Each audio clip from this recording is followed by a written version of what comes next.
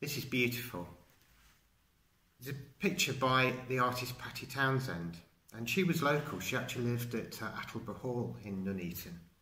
Well, we have several of her pictures in the collection here at Nuneaton Museum and Art Gallery.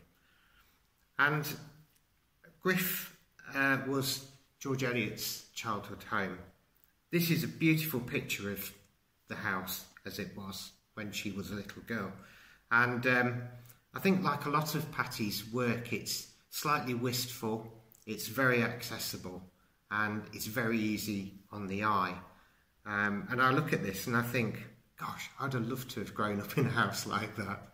And I'm sure it's a reflection in George Eliot's own childhood, in that this was an idyllic place to grow up. It's a place of happy memories, and I think that really comes out in the work by Patty Townsend here.